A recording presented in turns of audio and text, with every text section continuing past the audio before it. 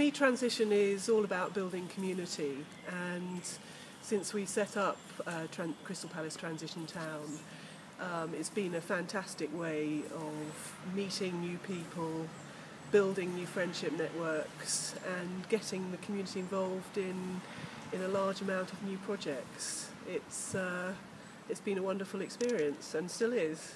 That it's connecting people around doing positive things for your community.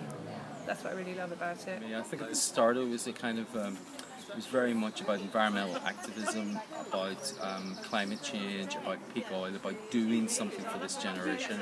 And that's still at the core of it. You know, when I say that, I still feel that in my gut. But yet it's really opened out from that. It's got a really strong community element to it, a really strong element of working with people. It's much more positive than that initial sort of slightly scary thought.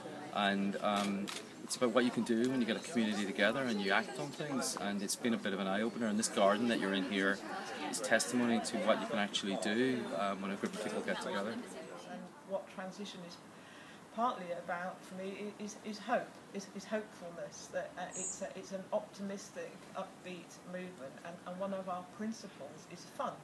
And we do have a lot of fun and friendship while we do this important stuff. People give their time and their energy freely